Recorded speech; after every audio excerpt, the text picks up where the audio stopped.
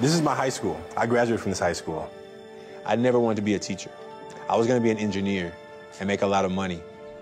I became a teacher because I saw that my community was hurting without good teachers. And I think one of the biggest challenges was that, like, I've been through it, right?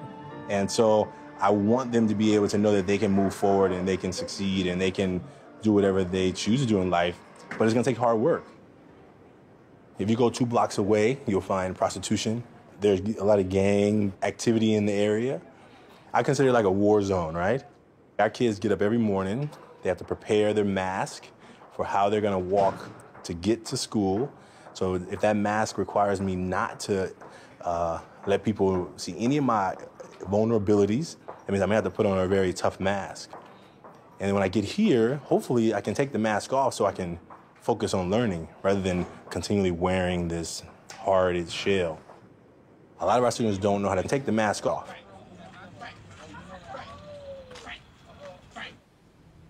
So I want you to take one of these masks, take the mask. Here's what we're gonna do. On this mask, you're gonna draw what represents you. What are some things that you hold up every day when you walk to school that you let people see? And then on the back, I want you to write, what is it you don't let people see? Like, what's behind the mask? All right? Oh, yeah. What else?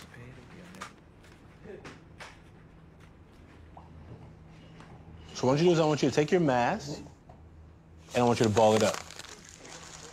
I want you to hit someone across the circle with your mask. Don't leave your seat. Don't leave your seat. You can't leave your seat.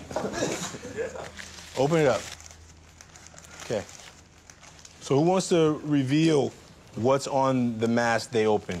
Read it out loud, just the front. Funny, caring, and happy. Okay. What's behind the mask? Sadness and fear. Sadness and fear. Goofy, kindness, happiness, silliness, smile, and fun. Okay. On the back? Anger. Anger. Okay. I'll read mine. The front says entertainment. That's what I show on the mask. On the back says pain. Energy, frustration, happiness, friendly, heart, smile, outgoing. And on the back it says sadness, scared, tears, missing my dad, trying to take care of my brothers, and pain.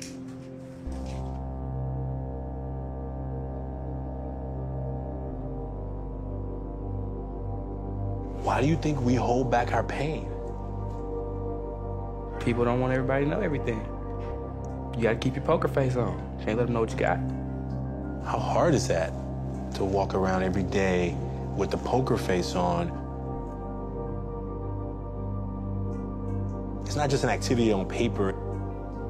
It's about real stuff that we are dealing with as young men that we hide behind because we don't feel safe. Almost 90% of you had pain and anger on the back of that paper. That's not a coincidence. That is real.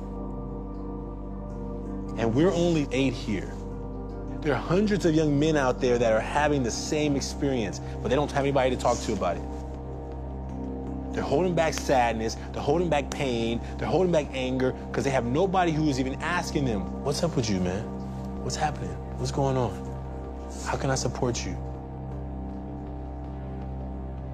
I want each of you to be able to say what you need to say, because if we're ever gonna dig down to the deepness of our pain, young men, if we're ever gonna dig down to the anger that we're holding behind, so we don't end up another man in jail because we just exploded on the wrong person for the wrong thing, we gotta have a safe place to deal with it. That's brotherhood.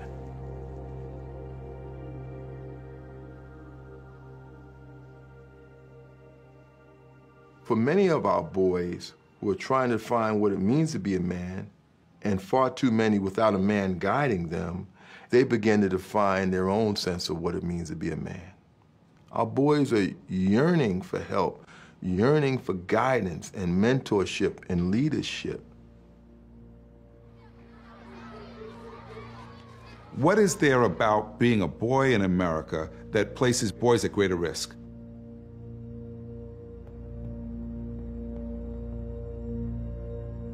And we're seeing clearly that boys who come from low-income families, and when I say boys, I mean white boys as well, are less likely to go to college, more likely to drop out of school.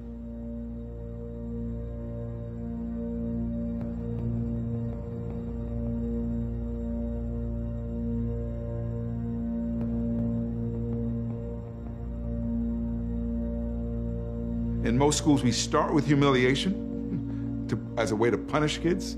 Write the name on the board, put them in the back of the room, send them out.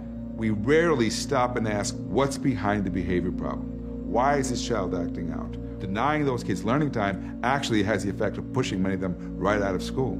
They will kick a kid out of school knowing that a kid who isn't reading by the 4th grade is gonna be in the prison system. Well, you kicked him out twice in the 3rd grade because he did this to his teacher. Ain't nobody in that child's life ever hugged him. Go into a kindergarten class. You're talking about boys, watch, they're doing this. Ask them a question. They can't shut up. They're jumping up and down, waving their hands. All right. Go into the same class when they're in the 6th grade. Ask them a question. What do you think? I don't know. Whatever.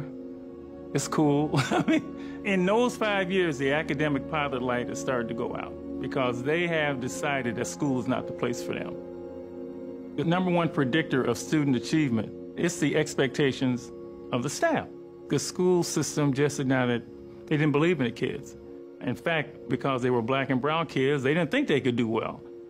Everybody has potential if they're provided with the right support and the right stimulation.